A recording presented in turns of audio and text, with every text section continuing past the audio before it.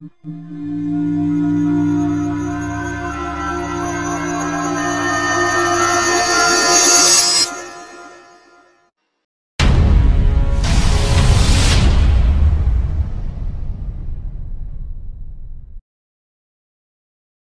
slaves of the world. For the past 2 years, a seemingly crazy group of people called Flat Earthers have been growing in large quantities. I assure you that there is a reason for this.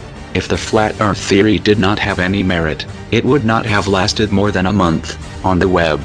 Now, evidence for the flat and motionless Earth seems to pop up every day, along with more people waking up to the facts, and not the pseudoscience that we've all been force-fed our whole lives.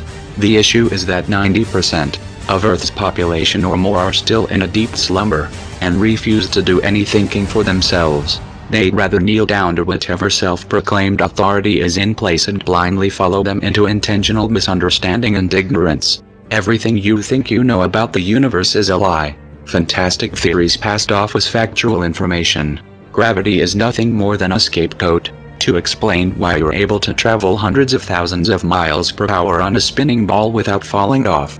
The funny thing is that motion has never once been detected in all the time that we've been here on Earth. Curvature has not been measured either. NASA receives billions of tax dollars each year, and all they have to show for it is composite images that look like cartoons. The 6 lunar landings that were purported to have taken place between 1969 and 1972 were intended to reinforce the belief of living on a spinning ball. Now, in 2016, most people have been so dumbed down that even though there is zero proof for a globe Earth, they still happily accept the lie and relentlessly attack anyone who says different. The reality of the matter is that we cannot leave the Earth because we are enclosed by the firmament.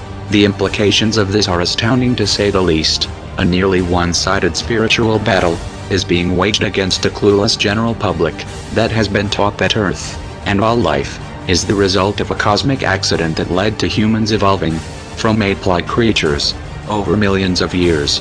The reason that they want us to think these nonsensical ideas is because the total opposite is what is actually true. We are of divine origin and have a basis for being here.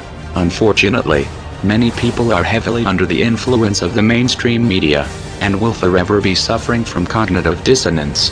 If that isn't the case, then the Tavistock Institute has successfully trained them not to care. Through music, movies and TV shows, the thoughts that you think are your own are manufactured for you.